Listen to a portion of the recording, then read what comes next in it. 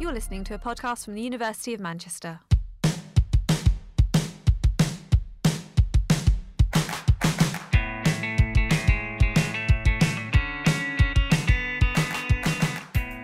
Hello and welcome to The Buzz, a University of Manchester podcast about all things science and engineering here in the city of Manchester. Each episode will be shining a light on some of the research happening here, how it was influenced by the city's past and how it will shape the future. We'll celebrate the university's heroes, both past and present, legends like Alan Turing, Jocelyn Bell Burnell, Ernest Rutherford and Brian Cox. We'll also chart its greatest achievements, like the isolation of graphene and the development of the first computer. And we'll meet with the scientists and engineers who work here today. What are they working on? Why does it matter to them? And how will it impact the world? In this episode, we take a look at the renaissance of Manchester's textile industry through the birth of fast fashion. This is a sector whose influence on the fashion industry can be seen everywhere, from the struggling high streets to the luxury fashion houses.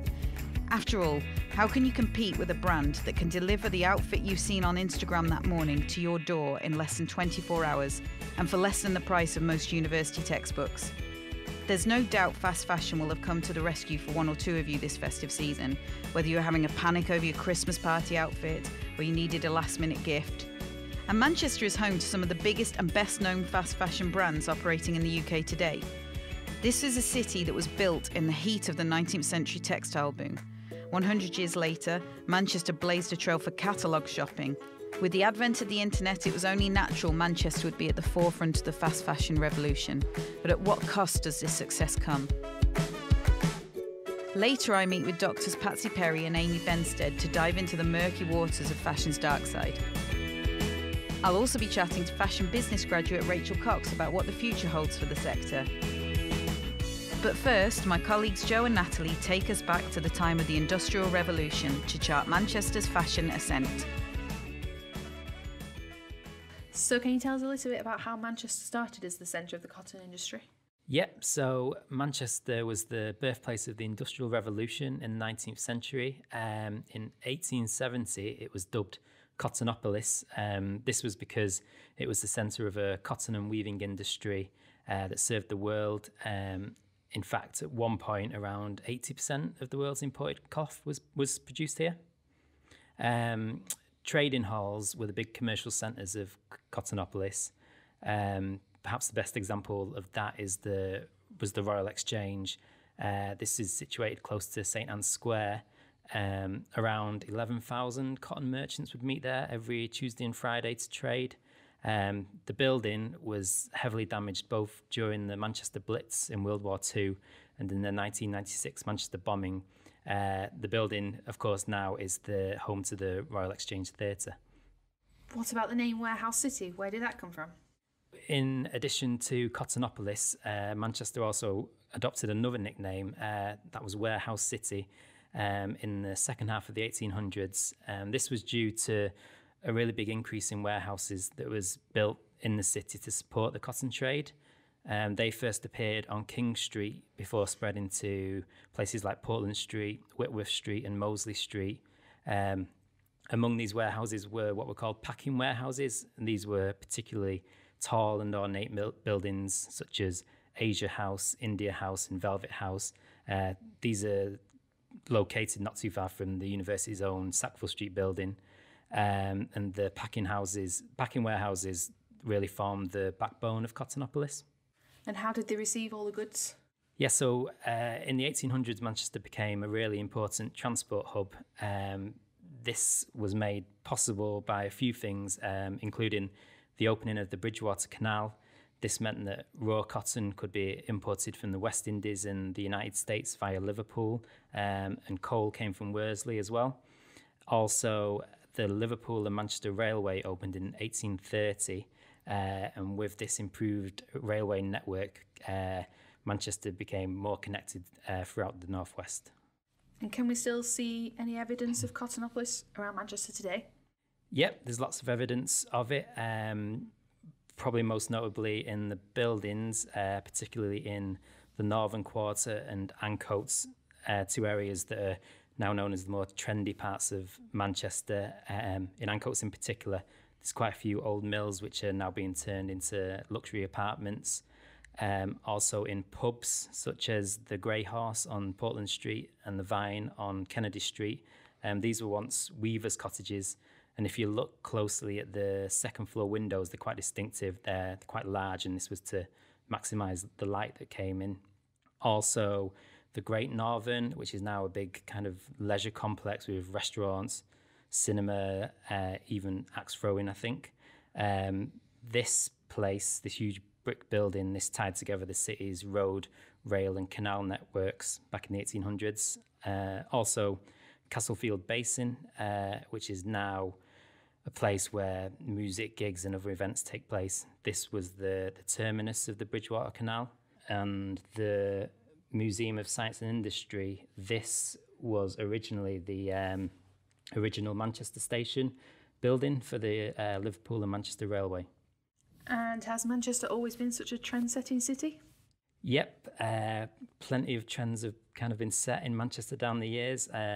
One of the most obvious was the Manchester scene of the late 1980s.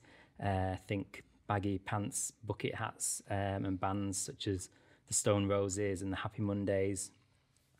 Also, Manchester has a history of kind of promoting independent shops, especially in boutiques throughout the Northern Quarter. Perhaps the most well-known is Affleck's Palace, which has been a place where people have been buying alternative and vintage clothes for decades. And of course, all the big name shops can be found throughout Manchester in places like the Arndale Centre and the Trafford Centre. And what about the huge rise in online shopping? Yep, so Manchester's a really big player in online shopping. It's actually the UK's largest technology hub outside London. A lot of big name e-commerce brands have set up shop here. With the advent of digital technology has come fast fashion, which we're obviously going to talk about in more detail later in this podcast. Fast fashion has many advantages for the consumer, such as being able to order clothes cheaply and having them delivered quickly. But there's also many disadvantages in relation to things like the environment, waste and exploitation, which again we'll look at in more detail later. What role does the university play in fashion? Yep, so today the university offers a range of fashion, business and technology courses. We have lots of experts in the field, which will feature in the podcast later. But the university also has a very rich history when it comes to fashion and materials in particular, such as during World War I, we developed new ways to test aircraft fabric. During World War II, we developed new materials for barrage balloons and parachutes. And throughout the 19th and 20th centuries, there's been huge advancements made at the university, such as the development of artificial intelligence, modern computing, chemical engineering. Today, of course, we're leading the way with graphene. This was isolated at Manchester in 2004. It's the world's first 2D material. It's being used for all kinds of things, including it's being used in running shoes, race cars, and there's lots of big plans for it moving forward. It's a good example of us trying to produce materials that are stronger and lighter and more sustainable. Importantly as well, the new Manchester Engineering Campus development, or McD as it's also known, is going to be the new home of engineering at Manchester and promises to be a real centre of innovation. The site where this is being built was the former site of the Manchester Materials Science Centre, which was the former home of the Department of Materials. And this is a really good example of the university building on its proud heritage in order to shape the future.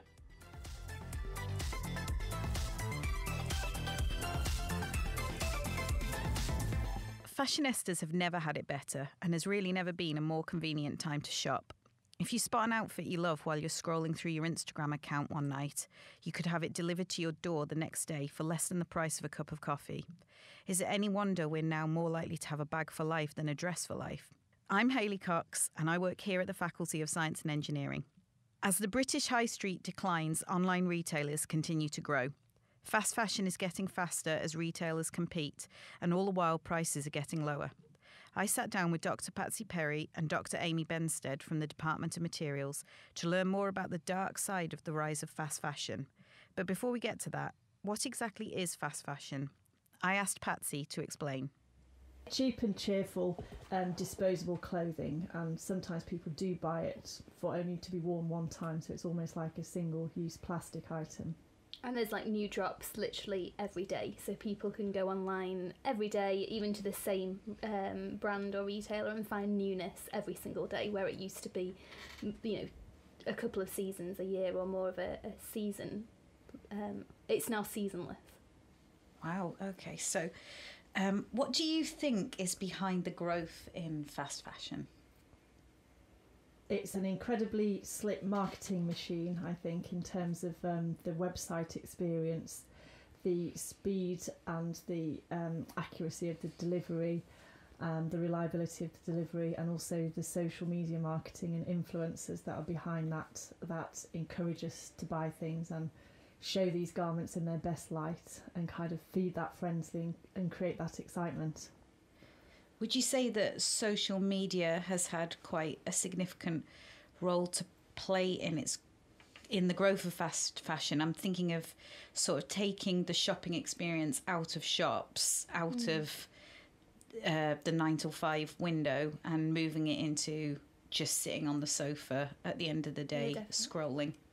Yeah, because you can just sit watching TV or even in bed. I mean, people are spending a lot now just kind of before they drift off to sleep, because it's now accessible 24 hours a day. And people don't want to be seen in the same outfit more than once because they're constantly posting photos on social media. So it's almost like it plays into this need we have for individuality and status, and promoting the online life, as it were, the social Instagram persona. Yeah, and that kind of novelty.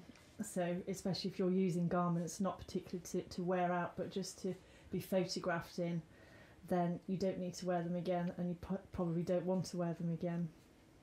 Okay, so we're used to online brands leading fast fashion, but are high street stores also getting in on the act, do you think? Yeah, I think they're having to be able to compete, because they can't lag behind. They can't be seen to just be having kind of newness in their store, once a month or once a week. They need to be having, new items to buy every day as well. And it is impulse purchasing that these companies rely on, isn't it? Because we don't need any more new clothing. But if you can get consumers to buy something purely because they like it and they want it there and then that's a good business model, and it's a revenue stream.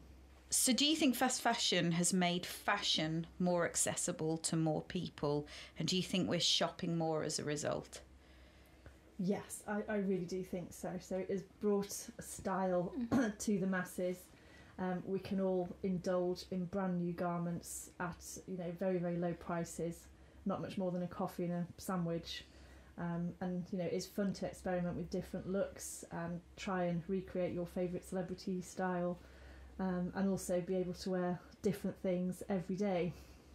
And it's made it more accessible to people that have a lower income as well. So, maybe they couldn't have new clothes before, they were buying second hand, and now they are actually being able to go into the shops and buy things that at a time were very aspirational, and now they can go out and buy and be like everyone else. What could be better than getting a brand new outfit at a low price in 24 hours? But obviously there's a cost.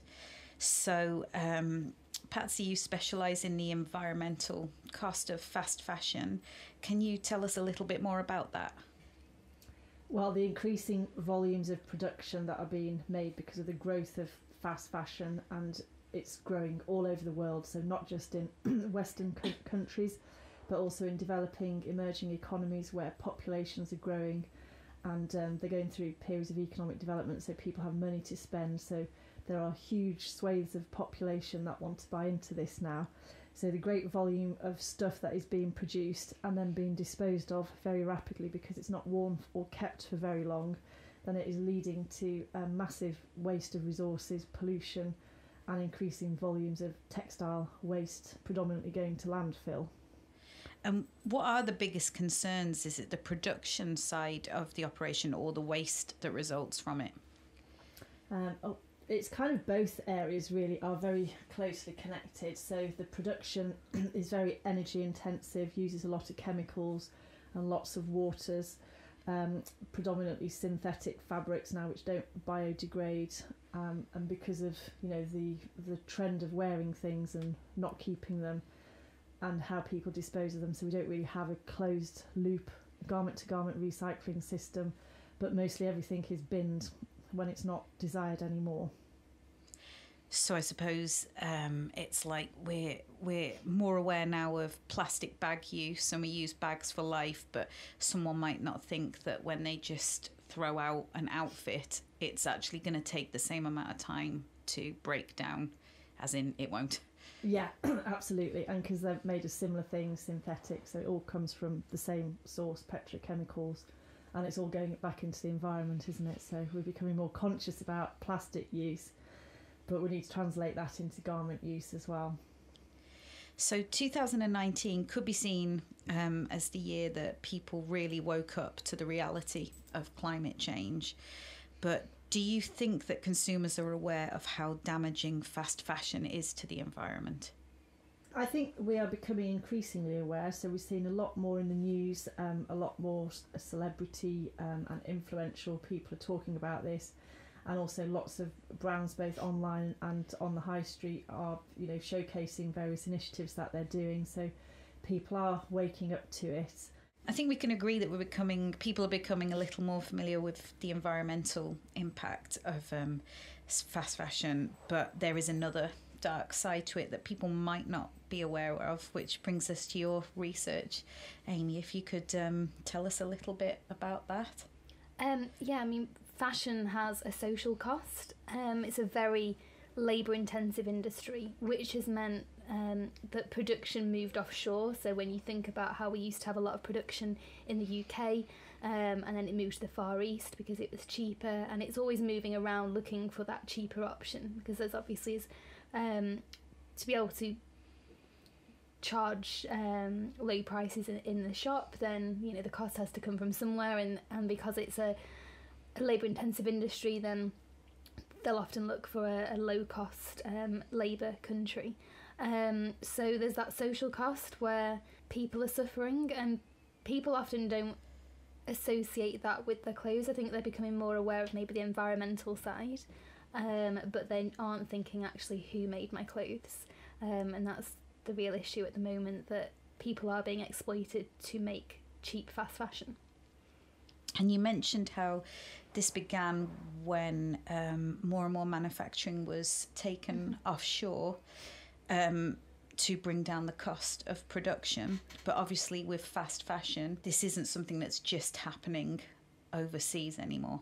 No, so it's happening here in the UK, and that's often quite surprising for people because they think that it won't be happening in the UK. But obviously if you want speed, like you said, then we've found that production is becoming to come back to the UK. There's certain hubs, there's lots of production happening in Leicester, for example, and obviously you've got higher costs in the UK, so something's got to give, and it's people that aren't being paid the minimum wage, for example, working very long hours. It's a very complex issue as well, and companies are quite nervous about producing in the UK as well because they want the speed, but then there's also the exploitation that's taking place. But a lot of the brands and retailers are also aware that this is happening, and they are joining a lot of initiatives to see what can actually be done in the UK to improve the situation. And what sort of initiatives are those? A lot of the brands are doing things themselves as well, and visiting the factories on a regular basis. But there's just hundreds and hundreds of factories and subcontracting, which again is another issue in the industry. So a retailer or brand will place an order with a factory, and this could be a factory that they've visited and that they've audited and they made sure it's okay, but then the order won't actually be made there. It will be subcontracted to another unit that isn't compliant, and it's so difficult to actually have visibility of where your product's being made, and this happens in every country that production is happening. So you mentioned earlier that you think this side is something that consumers probably aren't aware of when they think about where their clothes have come from. But do you think that if they did know, it would alter their spending habits? There are more sustainable brands available, probably more now than ever, but it's quite difficult. I mean, a lot of them are a higher price point, so that's not necessarily accessible for everyone. I think there's still a lot of confusion as well, like Patsy said, amongst consumers, and they're not really sure what they should be buying or what the best option is, and they don't necessarily, the more sustainable brands have like a really wide offer, so you might not necessarily be able to find the exact item that you need.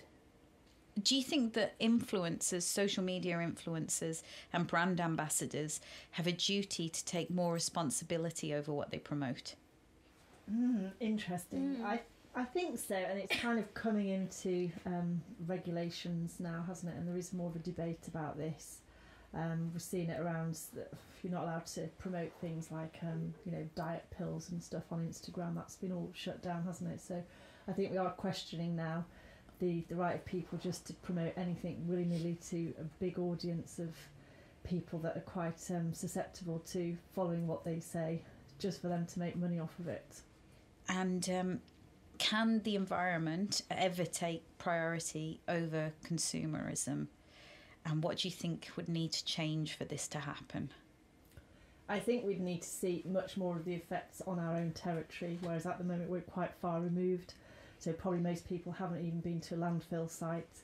Certainly nobody in this country would have probably seen a polluted river, or seen the after effects of chemicals being sprayed on children that are born in that community and so on. So it's really difficult to imagine, because we don't see the effects of it here. Hopefully we won't ever see that, but I'm sure if we carry on the way we're going, there could come a day where that happens everywhere. Which brings me to my last question. We've seen fast fashion really explode almost out of nowhere due to a number of different factors that we've addressed. But what do you think the future holds now for the fashion industry? Yeah, there's lots more options now, isn't there? But there's also lots more innovations and different fibres, non-traditional fibres, like fibres made from waste materials like ocean plastic waste, or vegetable waste and biofibres and so on. All of that's coming along, isn't it? And there's fashion designers emerging from all parts of the world, so I think it's a really interesting time, and we need to think about what fashion is to us. And when you're young, it means something different from when you get older, and I think as you get older and you become more aware of the problems that it causes, you become more conscious. But it's hard when you're a young person, you don't really know about everything at that stage. Or for example, if you've worked in the industry or you've researched the industry, you have a much greater awareness than the average consumer would have. But still, when we go into a shop, you can't say that item's better option than that item. It's really difficult. And there are more sustainable brands being introduced as well, so I think there are more options available. And I think companies in general, brands and retailers, the big brands and retailers are becoming a lot more transparent. They're having to publish modern slavery statements. There is a lot more information being made available to the consumer. I don't think we're necessarily at the stage yet where all consumers are kind of actively going out to find this information. And it definitely needs to become a lot more easier and accessible for consumers to know kind of what is right and what's kind of the better product to buy. So we're not quite there yet.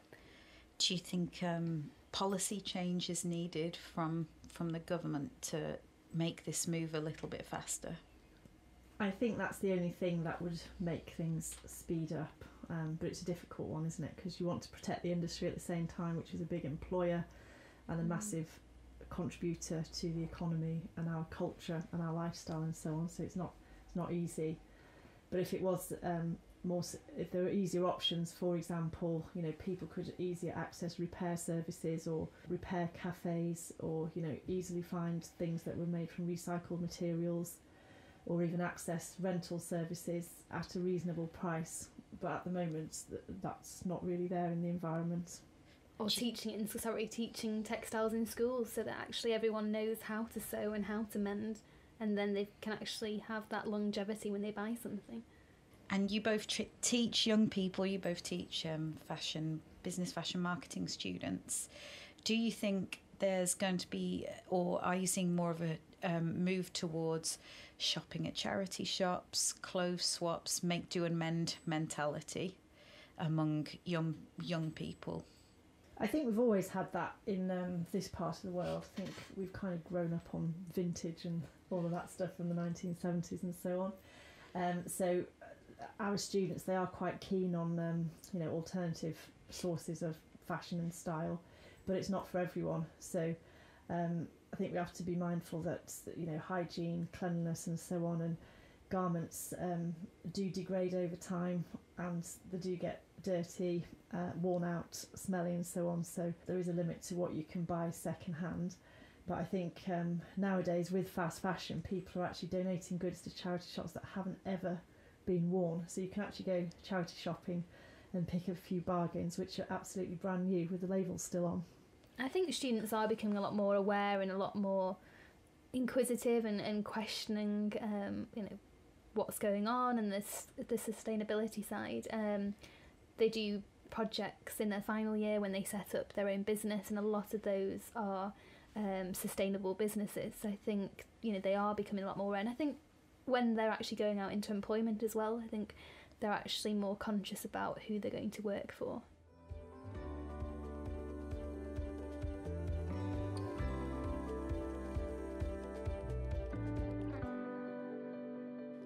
We've heard how Manchester has been at the forefront of textiles and later fashion for more than a century. Today, the city's home to some of the country's best-known fashion brands, offering cheap and on-trend clothing from online basket to your door in a matter of hours. But if something seems too good to be true, it probably is. And as we've heard, the fashion industry has a dark side. So what does the future hold? What questions should we be asking of our favourite brands and shops? I spoke to Rachel Cox, a recent fashion business graduate, about how consumers can help change the industry. So Rachel, Christmas is over, and we all probably have at least one outfit hanging in our wardrobe that we will never wear ever again. But it's also a new year and people want to better themselves. So with that in mind, what's your New Year's resolution? Good question to start. So the one that I'm going to continue that I've done for about probably since I've actually started university, or when I started, is boycott most high street stores. Now, at the end of the day, there are some that I do think are better than others, but just as much as you can where you don't know, the idea is if you can boycott mass manufacturing, where there is a high throughput, actually that is not a bad way to start. And also just repair and protect, because one thing, I've been a textile student, but I haven't actually learned, because it was more the business side, it wasn't a lot of sort of basic sort of repair and protect skills. I'd like to sort of get back doing some of that just so I can, there's a lot of things that I loved wearing and that I realised is maybe slightly broken. I thought there's no point in chucking it out, so just to maintain them, I think, and keep on top of it. So when you're thinking about boycotting certain high street brands, what are you looking for? What is it that will make you say, that's it, you're not getting any more of my money? I think it's any research that I've done on the brands in the first place, or that they've maybe potentially greenwashed, which is basically where they try to sort of put environmental and social messages out there, but they might be then exposed to slave labour or somehow down the supply chain, environmental problems. I think the best thing to do when I've done it is look at them and see, when you look at the stores and you go in, if there is so many rails and so many just things around, it can be way too good to be true that they have ethics, and it's really difficult, because honestly, just by me saying I boycott places, it's not just as simple as that. But I know that by boycotting a lot of big high street chains, it can at least it's one way of stopping supporting it.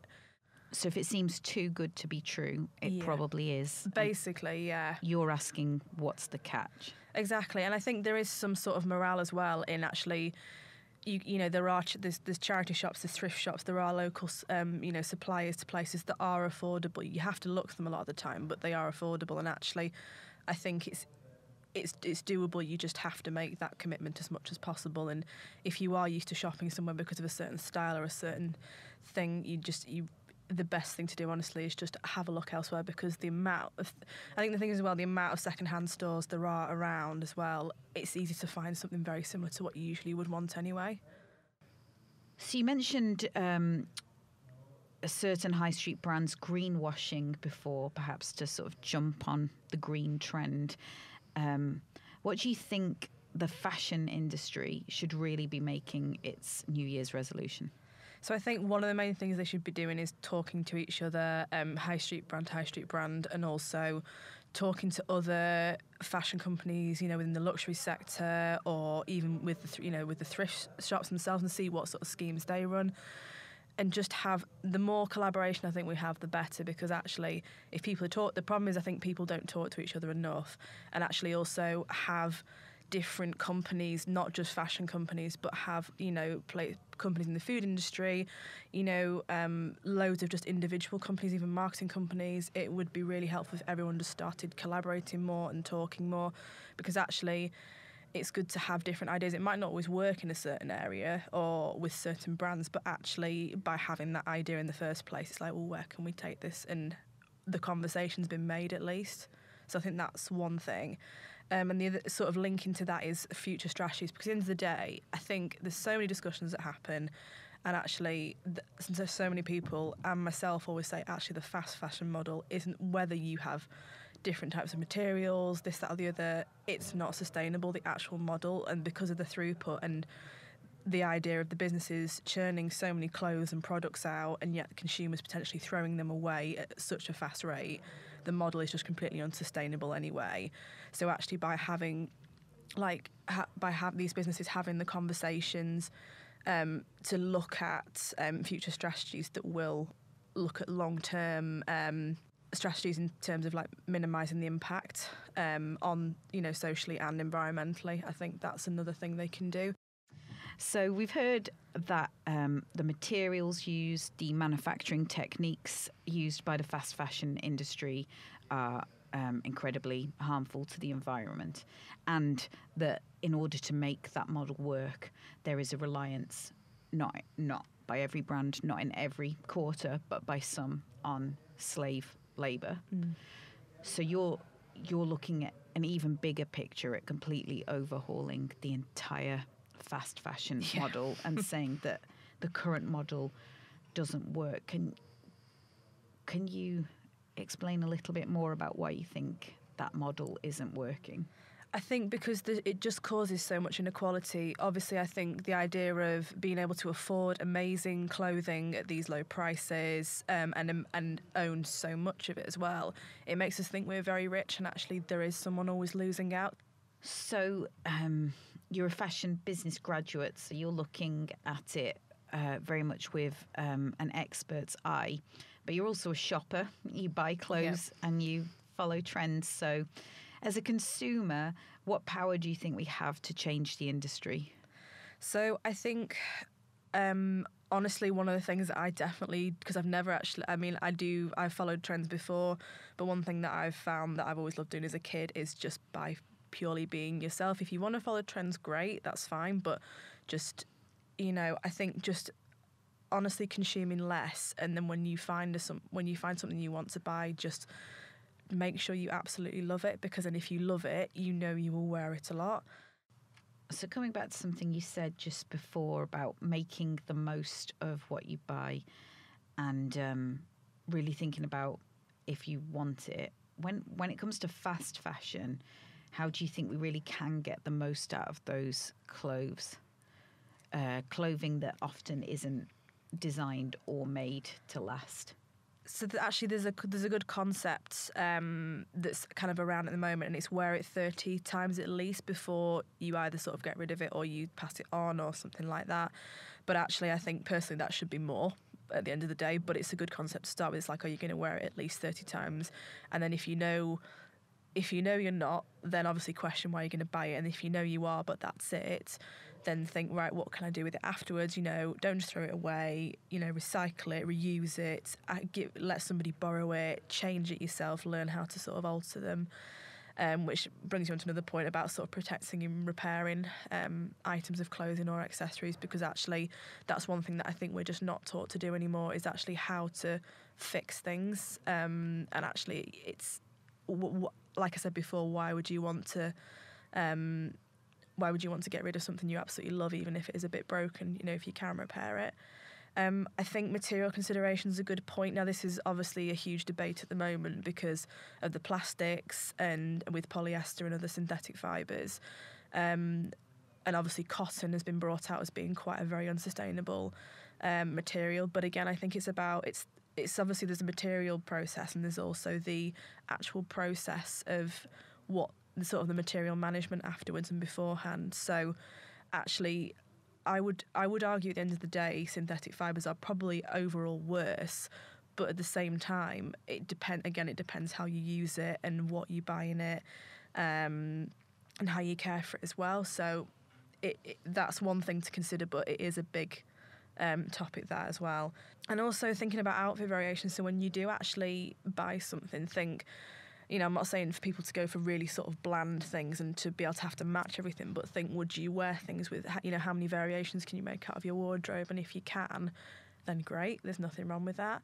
I think one other thing as well that's a good tip is I think we feel like we have to wash and launder clothing. Obviously, it depends on the person and how you feel, but you really don't have to launder clothes as much as people think you do. For example, jeans, you can get away for months without actually washing them properly, with obviously give or take the reason. But if you look after them, they can actually be kept well. And so what's the problem with overwashing our clothes? So overwashing basically encourages microfibers to escape, which are basically the small fibres you get in any material, especially with synthetic materials and plastics. They are obviously small particles of plastic and they can get into the waterways through your washing machine. And the difficult thing is as well, if you do have, I think there's a lot of laundry bags that you can put your washing in that collect the fibres. And there's been a huge argument recently of, well, if you're just going to collect the fibres and put them in the bin, isn't that just as bad as letting them go out into the waterway? And that's also what's considered as what, we've spoken about greenwashing. So it's a very difficult thing to sort of know from a consumer's perspective what they can do about that. And actually, I think that's where if you do feel like you can just sort of hold off from too much laundry, it will make a difference. It might not feel like it is overall, but if everybody's doing it, then it will. So the primary consumer base for fast fashion markets is young people on a low income but with few financial commitments. People who follow trends, people who are social media savvy. The industry banks on these shoppers putting their desire for the latest styles, for the latest trends above the environmental impact, above the people cost. But do you think that this thinking is a little dismissive? The Extinction Rebellion was spearheaded by young people. Do these brands need to wake up and see that this is actually something that matters to young people more than just having the latest outfit? Absolutely, it is dismissive because, again, it's the young people's futures, it's our futures that actually we know are coming, shorter and shorter to an end if this doesn't get sorted out. So I think it is, and just because we're obviously young doesn't mean we don't have a valid opinion. At the end of the day, you don't have to have a full 50 years of experience to suddenly realise, hey, something around the planet is not happening that's great at all. But yeah, no, I think it's really dismissive just to generally say that young people just prioritise fashion and trends and that's it. And I don't think they do at all. I think now a lot of people have actually seen the impact and they realise, the huge impact that this has. I think they do want to make a difference. It's just finding the opportunity to be able to make a difference that's also not absolutely exhausting to them, and without obviously impacting on them too much because it isn't easy at the end of the day. It's not. That's all for this episode of The Buzz, and if you're still thinking of a New Year's resolution, your wardrobe might be a good place to start. We'll be back with a new episode soon, delving into another science and engineering subject. We hope you've enjoyed what you've heard, and if you have any suggestions or requests for future podcasts, or if you'd like to comment on anything we've covered, then please get in touch. Our email is fsemarketing@manchester.ac.uk. And you can follow the faculty on Instagram and Twitter @UOMSciEng. We also have a Facebook page and YouTube account. Links to all our social media can be found on our website at manchester.ac.uk/thebuzz, along with further information on what you've heard today. So feel free to get in touch, but if you'd prefer to just listen, that's great too. Subscribe to the podcast via iTunes or your usual podcast supplier and give us a like or even a review. We'll see you next time.